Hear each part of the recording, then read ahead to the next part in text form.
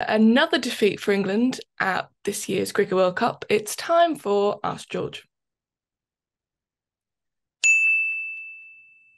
Yeah, I don't like saying another defeat, but that's where we are, isn't it, George? First one today is from Josh Caswell, who asks, just how short-sighted have England been heading into and during this tournament?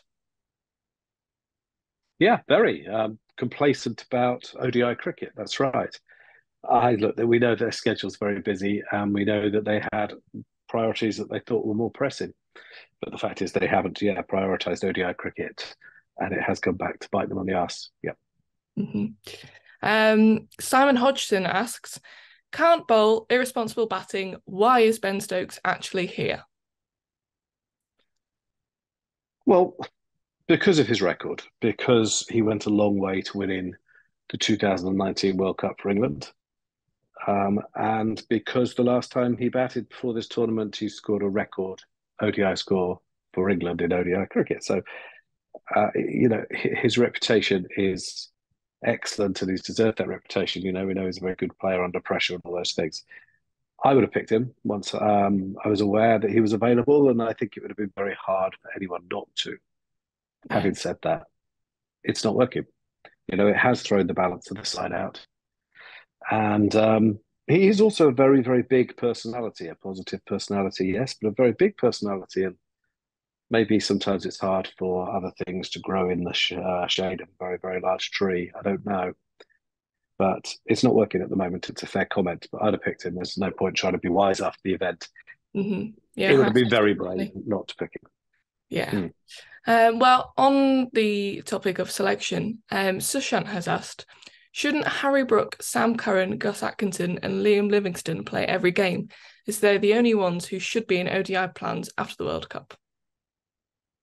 Yeah, I think it's a fair play, fair point. Look, I would have said that until today, because it was all about planning for the next World Cup. But we learned today that there's a Champions Trophy. Okay, sorry, we knew there was a Champions Trophy at the start of 2025, but we didn't know that qualification was dependent upon position in the table in this tournament. With that in mind, you could argue that it would be better to play the full strength, well, what you perceive to be your strongest side right now in order to qualify. Um, so that there are two sides to that. But yes, I would have been tempted to go young, to invest in their futures, and because the older guys haven't worked. Well, on that topic of the Champions Trophy, Jack Rule has Mm. asked, has the ICC done a disservice to the World Game by changing qualification rules for the Champions Trophy halfway through the World Cup? No, I don't think that's what's happened. To be No, fair, it's Jack, I not. don't think that's what's happened. They haven't changed the rules halfway through the World Cup. They changed the rules in November 2021, I think it was, Mm, at an ICC board meeting. What they didn't do is communicate that change. mm, And they really didn't. There was a press release afterwards. It's not in it. I checked with the various people I talked to at different governing bodies today, and Trotty at Afghanistan knew going into this tournament. Um, West Indies didn't. Sorry, West Indies knew when they didn't qualify for the World Cup that they also hadn't qualified for the Champions Trophy. Sri Lanka didn't know until today, and England didn't know until today. So I think it's important for people to understand. England would have had people in that board meeting. So November 2021, I'm trying to think who would have been there. Tom Harrison's time, maybe Ian Watmore, maybe Barry O'Brien. I will need to check that. They were in the room and they should have communicated it. The England camp are saying that none of them knew until today. mm. This whole regime, the two Richards, it seems nobody knew until today. Now, I'm not saying it would have changed the way they played. It's not like they're going to try any harder to win, is it? They're trying to But there's win. more. I mean, So, there's been a bit of like people are sort of going, well, we're halfway through, and a lot of games are just dead rubbers now. But if maybe they'd known, we might not make the top four, but if we make the top seven plus Pakistan, we'll get through to Champions mm, Trophy. And now yeah, they so you were at could the argue point of it's no a return. good thing. You could argue it's a good thing that they've done Mm, because it means that they aren't dead rubbers anymore. mm, The rubbers we thought were dead maybe aren't because there's something else to play for. So I don't think it's a good rule because I think it's punitive on countries that didn't make the World Cup. And it would have been nice for Zimbabwe and Scotland, or whoever else, West Indies, of course, to have an opportunity to qualify for the next global tournament. And it gets ever more clubby and insular. So I think that's a mistake. But in terms of this tournament, yes, you could argue that it would have kept teams interested for longer. Yeah. Um, I Well, just want to go back to the point. It does seem stunning in a professional sport with what's the ECB's turnover, £440 million a year, that we talk about attention to detail and they don't know how to qualify for the next global tournament. I find that staggering, to be honest. I think that is a I can't really even believe that we're learning this. mm, I mean, that is just the most. Imagine, imagine the FA saying, "Oh, we didn't know how you qualified for the Euros." Awkward. I mean, imagine that. Isn't it the same thing? yeah, yeah, yeah. World Cup even. Christ. Yeah, well, also on that topic, Danny has asked, presumably teams are paid by the ICC for playing in the Champions Trophy. How much does the ECB stand to lose from this performance? Yeah, these are great questions. And we're just coming back in a car from the ground and starting to try and talk about this stuff. Look, I'm in. I don't know what time it is here. It's 11:30 at night in Lucknow, and trust me, the Wi-Fi has been a struggle to make this call, hasn't it? So I don't know the answers to those questions yet. But as I understand it, there'll be a participation fee for involvement in the tournament. Not a huge amount in the grand scheme of things. Some prize money, again, not a huge amount. But I think the real killer is the next ICC distribution would be based on each team's contribution to global events, partially anyway. So I think that the CWI, Cricket West Indies, percentage of the revenue went from 7 to 5 because they're not in this World Cup. So that will hurt. It will hurt them if they don't qualify. It will hurt England just as it's hurt Cricket West Indies. And also, I think it should be embarrassing. It should hurt in that way as well. It should sting financially, and it should sting in every way to not be at the top table anymore for the first time. I mean, in a way that you could argue that's good for global cricket because it's meritocratic and that's a good thing. And if someone like the Netherlands qualifies instead, bloody good for them, eh? But just from a very insular ECB point of view, that's embarrassing. It's embarrassing that they didn't know how it worked. It's embarrassing that they might not qualify. That's absolutely shambolic. Not great.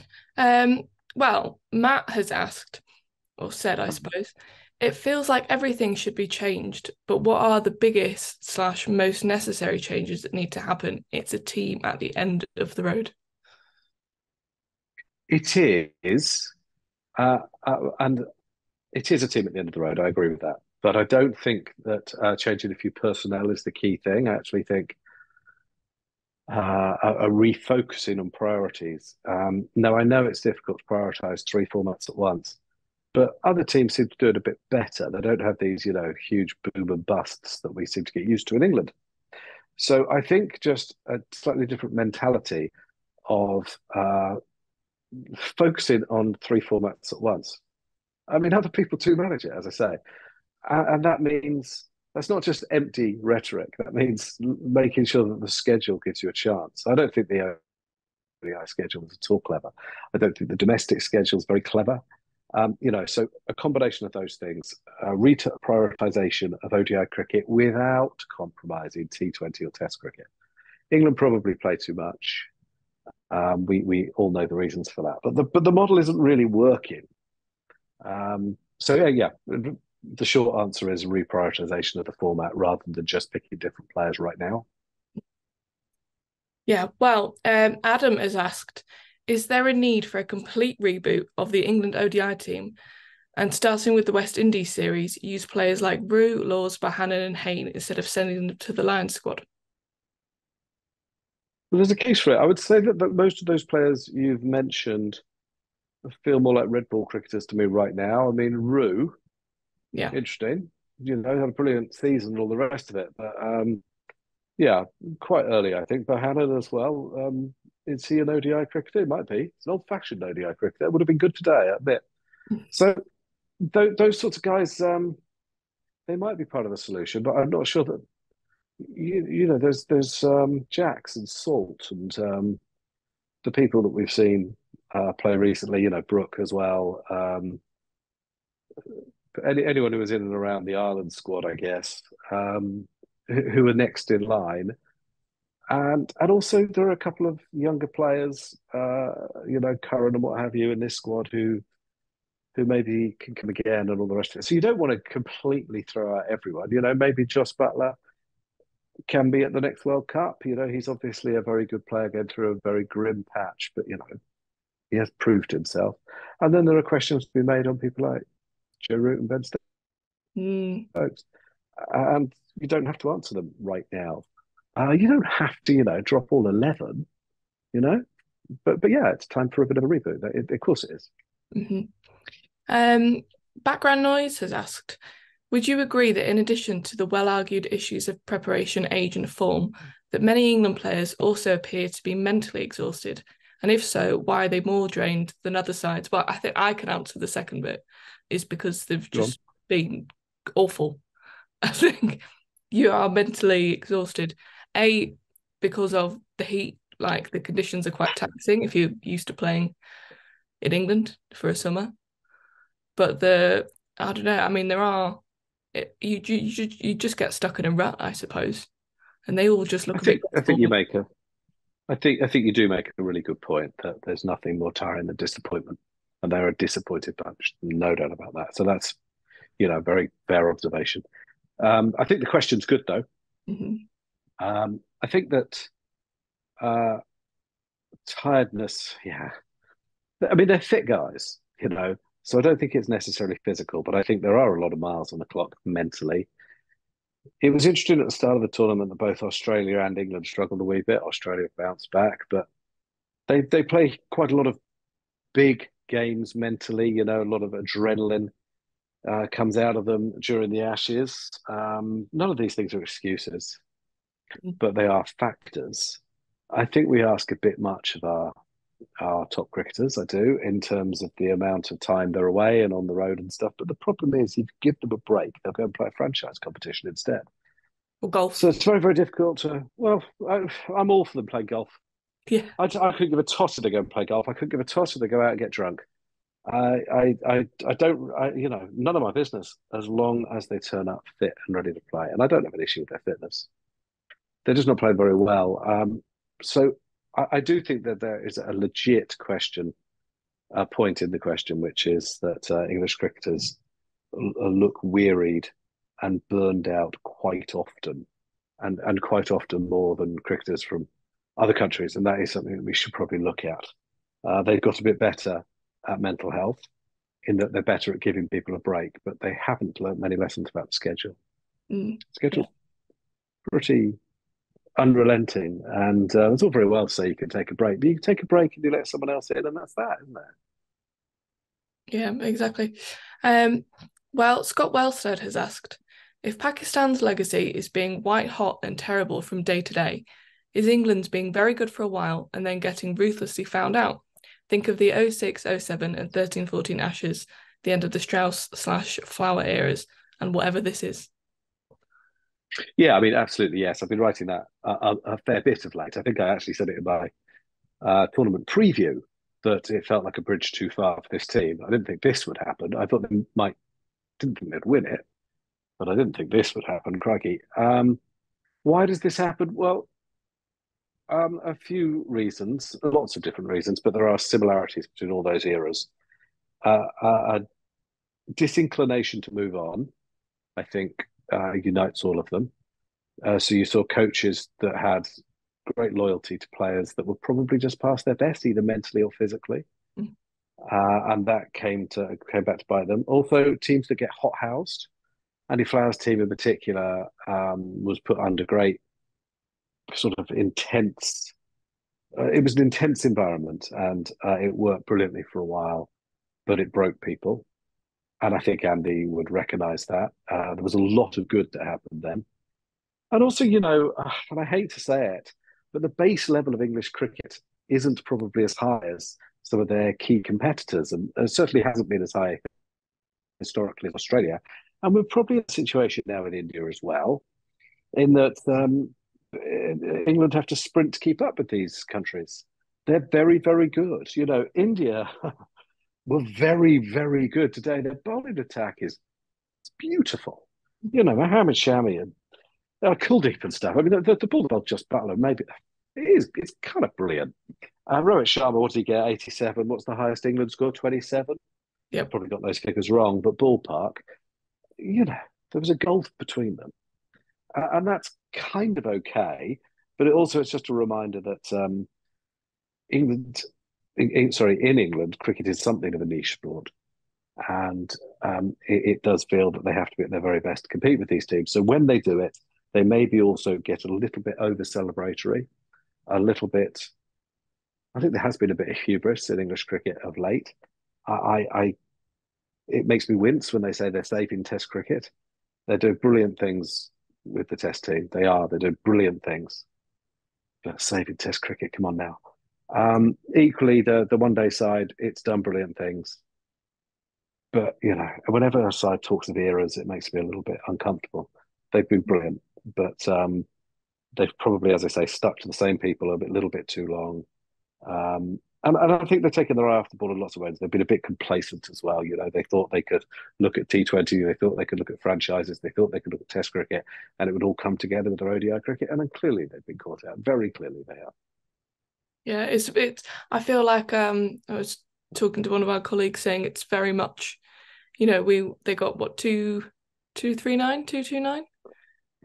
And I still felt When? nervous, even though Oh, I see. Sorry. yeah, Yes. it was a chaseable total, but I still wasn't convinced. And it's very much, I feel like being a case of it's the hope that kills you in this tournament, even if it's a smidgen. It's been one of them. Yeah, it felt like that today. Look, to be fair, England fielded very well today on the whole Yeah, anyway, and much it looked better. really sharp and really snappy, and that made me Yeah, feel a and they bit bowled well. promising. Yeah, just So there were some signs of improvement, if you yeah, want to take the positives, as they say. yeah. Our last one for today comes from Peregrine Pocock, who asks, Great "Why do name. you think that games in this World Cup have been so one-sided?" I think partly the way that teams now play ODI cricket, in that they go hard, and if it doesn't work, they fall apart rather than trying to play sort of percentage cricket and just try to get closer. And that's okay up to a point. I think that's one of the reasons anyway. Yeah, England today got that, I think, catastrophically wrong. It wasn't a go hard wicket. Mm. Um, I think I've said in my match report that the irony is that a player like Jonathan Trott, who is kind of the epitome of everything they wanted to move away from, would have been the perfect batter for a chase like this today. So I think that's one thing, the way that the game has changed and people go hard. The answer to almost any situation is go harder. And that means that, you can get to a tipping point really quite quickly. And there is a sense that you might as well lose by 100 as 15. So I think that's one of the things. Maybe there's just been a sense of not being very lucky with some of the results. I don't know. But anyway, that's one of my theories. Mhm.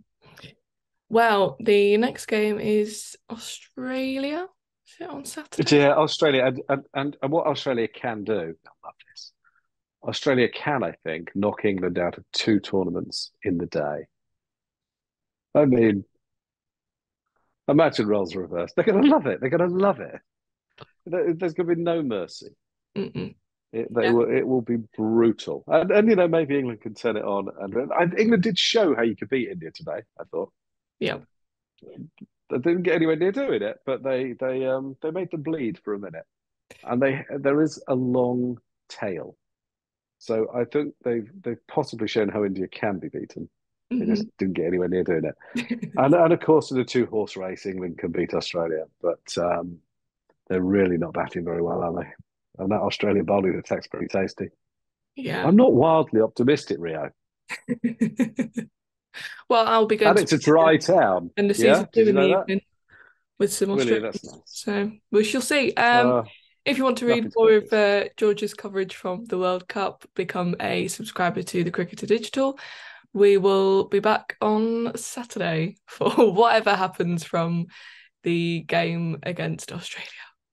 Cheers, George.